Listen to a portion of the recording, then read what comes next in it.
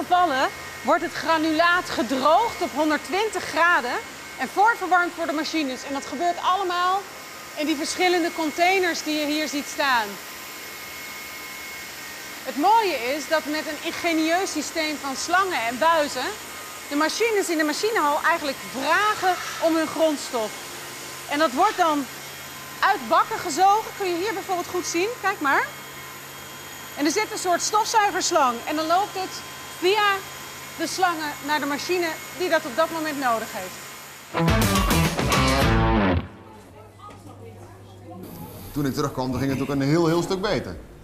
Nee, je vergeet wat. Je vergeet wat, Pepijn. We hebben afgesproken dat we tot 10 zouden tellen. En dat we niet direct het hart op de tong. Dat van beide kanten. Dat hebben we gezegd. Nou, okay. En dat hebben we afgesproken. Nou, dat weet ik al niet meer, maar... Ja, maar ik wel. Ik wel. Je hebt me er van de week nog een keer op gewezen. En kijk, hij opent zich zo en dan wordt de jasbeschermer er zo uitgevist. Want die 300 graden, die wordt weer gekoeld met water. En als dat eenmaal gebeurd is, dan is de gekoelde jasbeschermer, plop, klaar.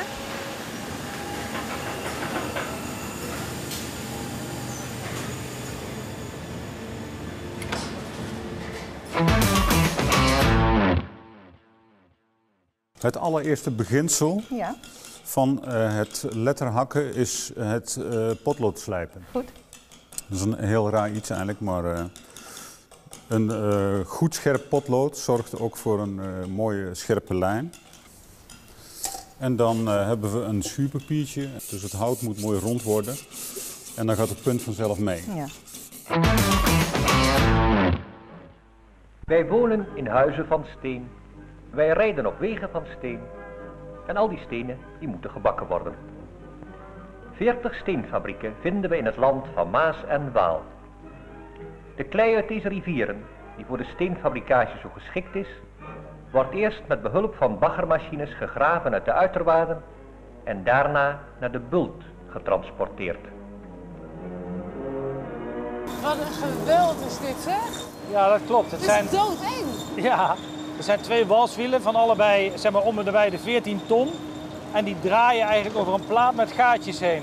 En die vermalen alle steentjes en restjes in de klei tot een hele kleine substantie, waardoor het een homogeen mengsel wordt. Eigenlijk een soort zeef waar het doorheen gaat. Ja, absoluut.